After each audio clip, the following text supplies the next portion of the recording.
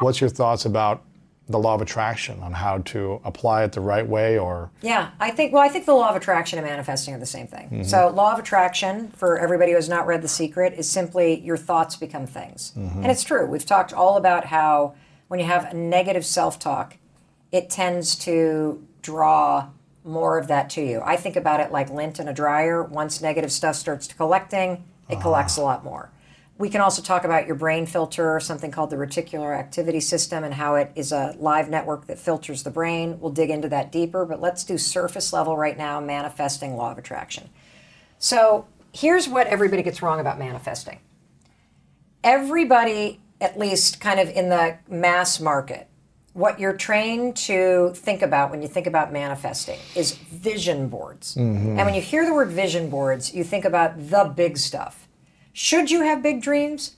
Of course you should. Should you dream of building a mansion on the ocean if that's your thing? Yes. Should you dream of the log cabin? Yes. If you want a Lamborghini or the new Ford Bronco, should you? Yeah. Yes, yes, yes. If you want the family, if you want the body, should you think about? Yeah, absolutely. Here's where everybody goes wrong. You dream about the end. You make this gorgeous collage of all this stuff that has nothing to do with your current life.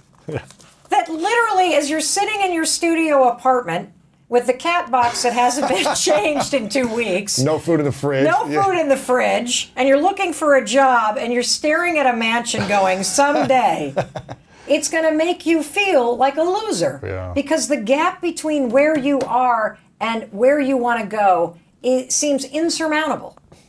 And so what happens, based on the research, is when you only visualize the end game, Lewis, it's demotivating. At first, it's really fun to like have a bottle of wine and make your like collage. I'm gonna visualize. I'm gonna slap this up. There's my vision board. It's fabulous. Law of attraction, baby. Come on. I'm gonna think about it. It's gonna come to me. Okay, I've been doing this for 2 days. I'm still in this apartment with the cat box that needs to be changed. The way to visualize properly is to visualize the bridge between where you are and where you need to go. The bridge. Yes, and particularly the horrible stuff. So let's use your example of the marathon. The vision board would be Lewis crossing. With the arms up at the metal. The arms up at the metal, The exactly. high fives. Yeah, High fives. I did it. Yes, I did it. Exactly. That will not help you. Because when you hit mile 13 on the actual race and it is sleeting rain. You're saying, why am I doing this? Yes, and it feels nothing like that thing on your vision board. You're going to start a negative dialogue. I can't do this. My knees hurt. This is not what I thought it was going to be. I'm not ready for this. I didn't train for this. I'm running New York. I trained in LA. Are you running in New York? LA. Okay, good. Well, then at least you trained in the right weather. Yeah. So on and on and on, and you are going to tank yourself. What you do by visualizing the bridge is you train your nervous system and your mind to do the hard work. So you should visualize not crossing the finish line, but what is it like to be at mile 12 when your batteries run out on your earbuds? Yeah. No, I'm serious. Yeah. And you keep going. What's it like when your shoelace breaks and now your heel is lifting and you're starting to get a blood blister at mile 17? What's it feel like when you wake up and it is pouring rain and you visualize yourself running anyway? That way, when you visualize the work, you are preparing your body for it so you're not resistant to it when it comes. Yeah. Isn't that cool? I think it's great. It's a story that I had, George St. Pierre, who's one of the greatest UFC fighters of all time. He said that he always puts himself in the most uncomfortable situations in practice leading up to the fight. The hardest situations to get himself out of. When his arms are behind his back and he's face against the mat and in between the fence and he's just getting punched in the face. He's like, how do I get out of this? Right, right. He's like, visualize that and seeing how can I get through this? Yeah, yeah, exactly. When it seems like I just want to tap out. Yes. Instead of tapping out, what's the process for figuring out how to get through it? Yeah. To then raise my hand at the end victorious. Totally. And so you are literally building up almost like this resilience and this muscle inside of you to do the work to get the thing. So yeah, create the vision board, but make sure in addition to crossing the finish line, you have somebody running in the rain. Right. You have somebody you have an alarm clock that says 5:13. You have, these images that show the stuff that you don't want to do. So like for people who want to launch a business, for example, like a lot of people that I'm sure follow both of us are dying to launch a business or interested in being an influencer, social media, or making money online. And what you visualize are the checks, or you visualize the money you're going to make, or you visualize how cool it's going to be when you're a lifestyle entrepreneur, whatever the hell it is. Don't do that. Visualize working a day job and telling your friends that you're not going to go out tonight because you're working on something. Yeah. Visualize making cold calls and being told no. Visualize not going to that party because you're staying in on a Saturday and not going to the barbecue because you're putting in the work. Yeah. Visualize sitting at a seminar and learning from other people. Visualize watching YouTube videos. Visualize your first ever course failing miserably. Right. Like literally, that's the sort of thing that you want to visualize yourself doing and pushing through, because that's going to help you do the work. Yeah. Isn't that cool? I think that's great. Yeah, visualizing. So in order to manifest what you want, don't just visualize the good things happening, visualize the bridge, all the things it's going to take to get there. Yes, and the hard parts of the bridge, because then you're ready for it. Then you're like, I didn't expect this to be this hard. I mean, it's still going to be hard, but you're less likely to quit. Yes. So what have you done in the last 5 years to help you manifest after the first book? Were you doing this as well, or kind of once you get on a rhythm and build momentum, does it become easier to manifest, in your opinion? Well, so I am constantly training my mind to work for me. And there's this little trick that I talk about in the book that is all sort of the beginning of having a high five attitude. And a high five attitude is the ability to catch yourself when you're going mentally low and to flip yourself back up into a high five attitude. Okay. The thing that I know to be true is that you cannot control the things around you. You can't control what's going to happen. You can't even control how your nervous system might respond or what thoughts might pop into your head. But you can always choose what you do next and what you make it mean, right? And so that's where all the power is. Yes. And so I do this thing where this is, again, it's going to sound so dumb, but it's a way for me to introduce you to the power that your mind has to change in real time. Okay. We've talked a lot about negative self-talk. And part of the reason why negative self-talk is so crippling is not only because you've repeated it for so long and now it's a pattern, but it's also because you have a filter on your brain called the reticular activity system, okay? This puppy is the keys to everything. And it's remarkable that most of us have never heard of it.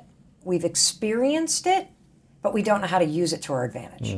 So first, let me tell you what the RAS does. Then I'm going to give you an example of when you've experienced it in your life. And then I'm going to explain to you how to use it to get what you want in life. This is like the super attractor manifesting, and it also works for interrupting negative self-talk. Like it's going to supercharge all the work you're doing with the mirror and interrupting thoughts. So first, let's talk about the RAS. So the RAS, imagine a hairnet on your brain, only it's like electric, meaning it's alive, okay? Now, the RAS has one job, and the job is block out 99% of what's going on and let in 1% of what's going on. Our brains at this moment in history are having to process about 34 days worth of cell phone data in one day. Crazy. It's crazy. And so your RAS has a monster job. It's like a bouncer at a bar. You're not coming in, you can come in. And you've experienced this. So have you ever shopped for a car? Yes. Okay, so what's the last car you bought? Tesla. Oh, Tesla. Oh, fancy. Yeah, Lewis House. I like that. Well, I never had a nice car until 3 years ago. I had a $4,000 car for 5 years before that. Yeah, yeah. And then I was like, you know what? I have no Bluetooth. It's like, I just needed an upgrade. No, I love it. It was a 1991. Dude, you deserve it. I had a 1991 Cadillac. You deserve it. And I was like, okay, you deserve buy a car. So I bought a Tesla, yeah. Right. And so before you thought about buying a Tesla, you drive down the road, you don't really think about it. The second you're like, you know, I think I'm interested in a Tesla. What do you see everywhere? Teslas. Yes, everywhere. Everywhere. My husband just bought a pickup truck. I never even noticed them. Now I'm like, there are baby blue pickup trucks everywhere. What is going on? That's the bouncer in your brain. And let me tell you how this works.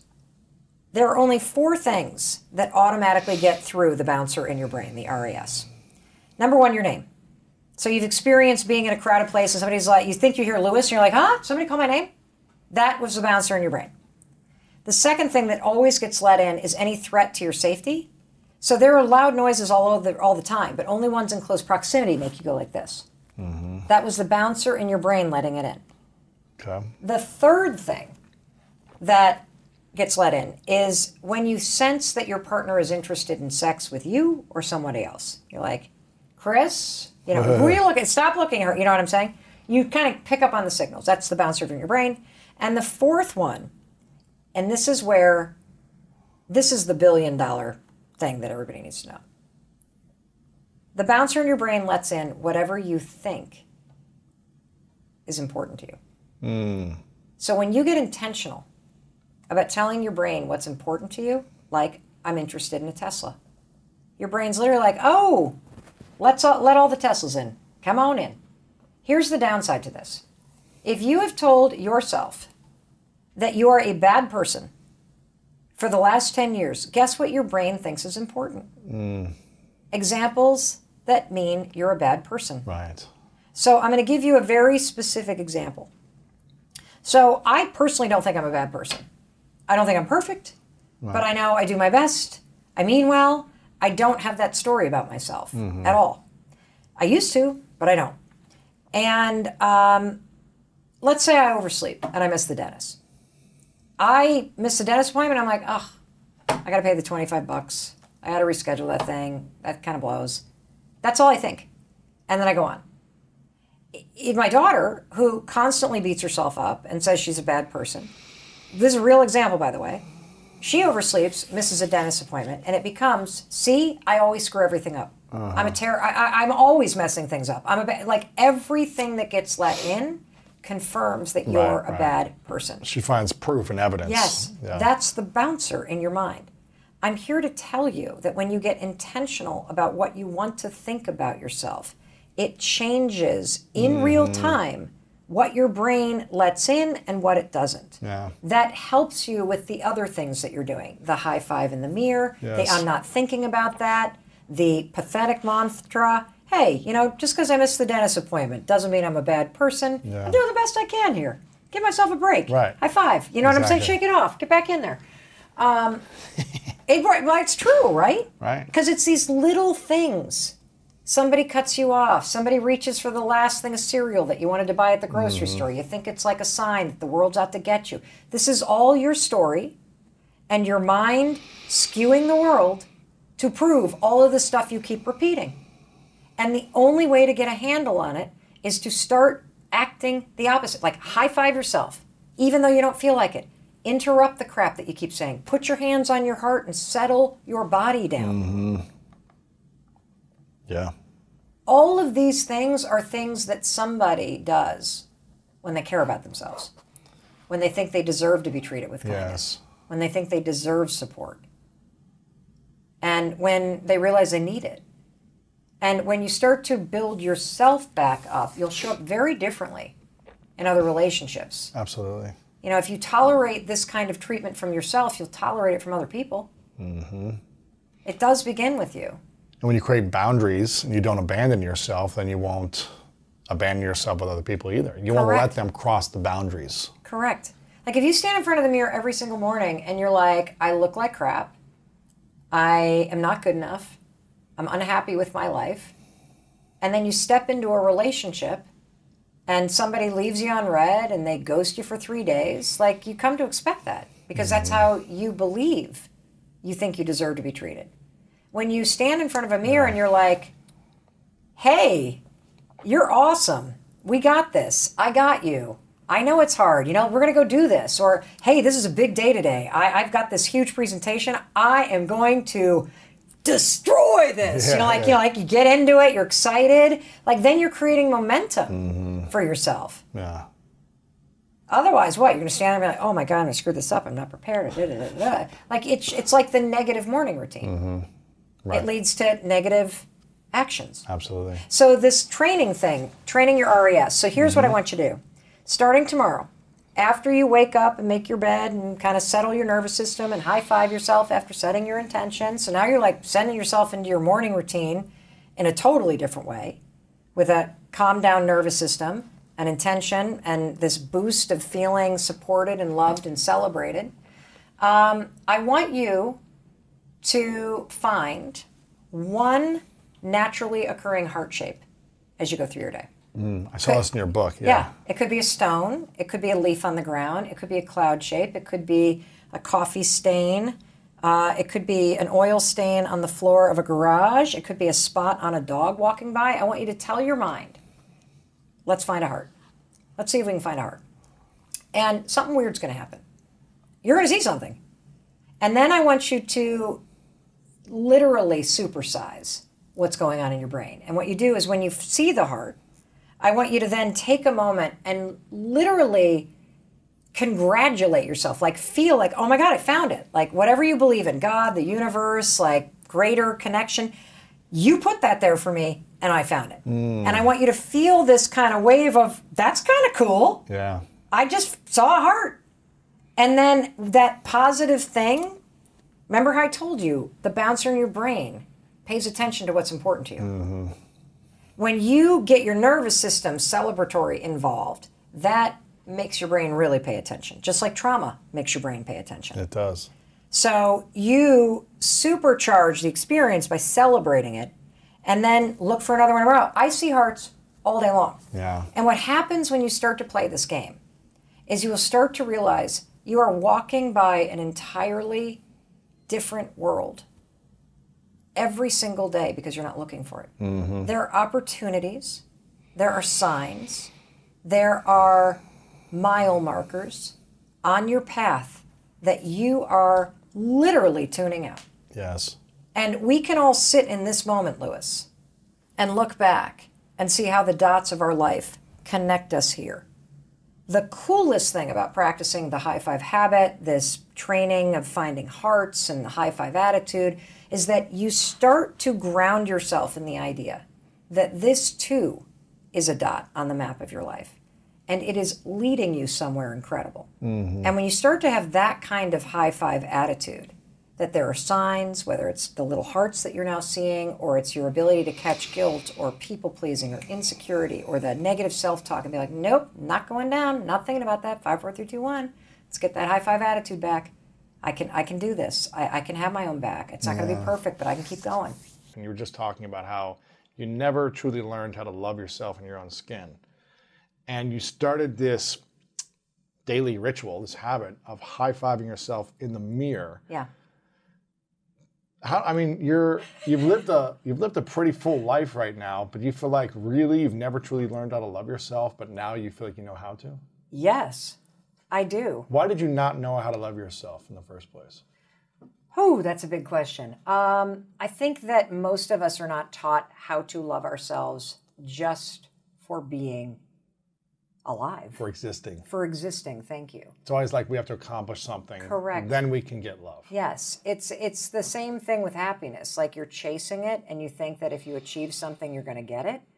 And you also, or at least I, felt the most loved when I was little, when I was achieving something. And, you know, I think that most parents kind of fall into this camp. And it's really interesting to write a book about this and sort of trace back how we go from being little teeny babies that would crawl up to a mirror and put our hands up and kiss ourselves and love the sight of ourselves, to being a self-loathing adult that stands in front of a mirror and either ignores or criticizes your very existence. And I believe that a lot of this has to do with the fact that so much of what you learn as a kid is if you do what I tell you to do, then I'll like you, then I'll love you. And so much of your existence becomes complying, fitting in, not making people angry. You learn how to sort of go in and out of spaces, belong to groups, make sure people like you, and you stop focusing on how you were born, which is looking in a mirror and liking yourself. So my formula for being somebody that was worthy of love is, well, if I'm accomplishing all this stuff, then I'm lovable. If this person over here that I love loves me back, then I'm lovable. If somebody likes me, then I'm lovable. Notice where all the sources of love were coming from? Outside. But I never really understood How do you learn how to put yourself first? How do you learn how to love yourself, Lewis? How do you do that? We know we need to, but the question is how? I'm on a mission to make every human being realize that if you wake up in the morning and you're breathing, and you're standing in front of that mirror, you not only deserve a high five, you need it. Because